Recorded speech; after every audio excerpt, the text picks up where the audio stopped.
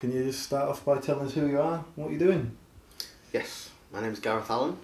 I am running for Parliament as an independent candidate at the next general election.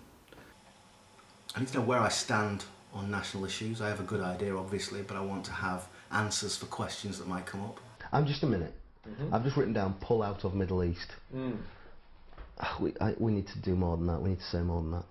I am running this campaign with a view to winning it.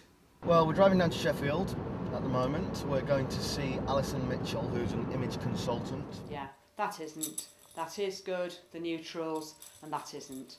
And so from that, Gareth, we can see that you have cool skin tones. There's never been a better time to run as an independent candidate. Of course I might not win.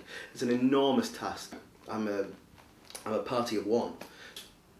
They say that if you don't like the candidates on offer, stand yourself, and that's what I'm going to do.